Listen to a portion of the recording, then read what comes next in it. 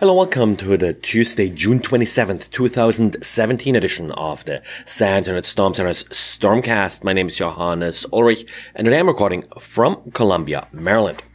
BitTorrent, of course, often plays a role in forensics investigation as it is kind of a neat tool in order to exfiltrate data. Now, today we have a nice guest diary by Ali Dagandana about one particular implementation, BitTorrent Sync, which also is now known as Resilio.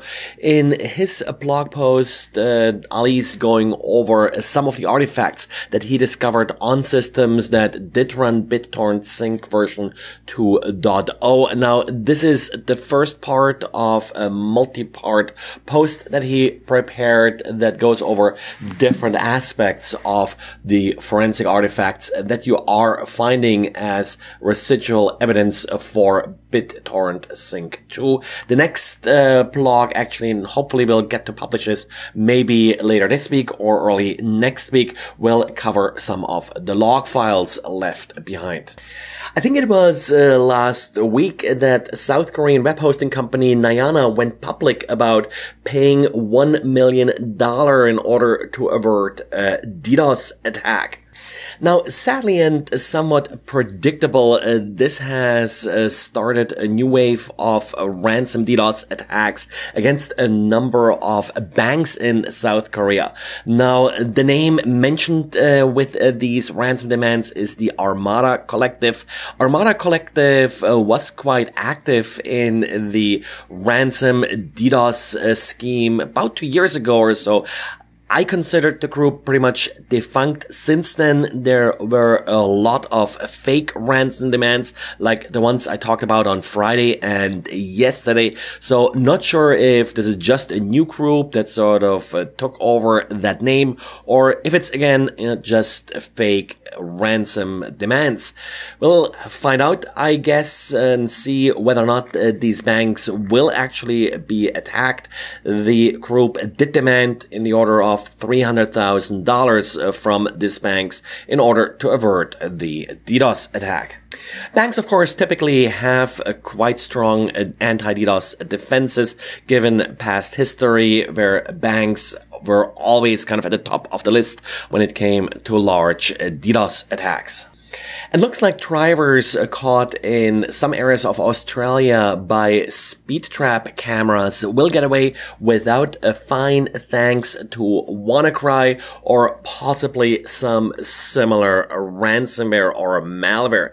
In this particular case, the cameras were not infected over the network. Instead, a contractor apparently infected the cameras while upgrading them using a USB stick. So they literally went from camera to camera, plugged in the same USB stick, and by doing so spread this malware to all of these cameras. Looks like around 200 or so of the cameras are infected, and due to them, of course, now being unstable, rebooting, and not really being reliable enough in order to collect evidence, any fines that were issued due to images from these cameras have been revoked. And I'm not sure if the next item is actually new or if I already talked about it. There are just too many of these Windows Defender vulnerabilities that Tavis Armandy came across over the last few months. So yes, yet another one, and make sure that you download the latest signature release that will include any patches that Microsoft has released for Windows Defender. What's probably more interesting than the individual bugs is how Tavis sort of managed to find them. And that's in part by being able to run the Windows Defender in Linux. And in Linux, he was able then to instrument it with the necessary fuzzers in order to find these flaws. So I think the technique here is probably the more innovative and interesting part. Just the individual vulnerabilities, probably nice that they got found, but hopefully Microsoft will adopt some of the techniques that Tavis demonstrated here in order to find more flaws on their own. And if you're familiar with Node.js, then you probably heard about NPM, the Node Package Manager.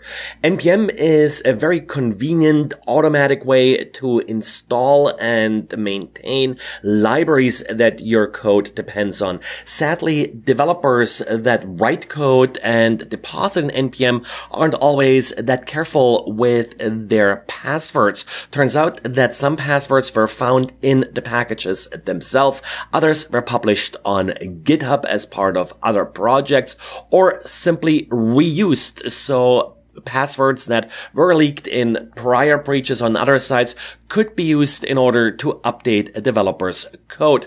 All of this, of course, is dangerous because now anybody can, for example, sneak malware into these packages. Luckily, the NPM project was somewhat proactive here.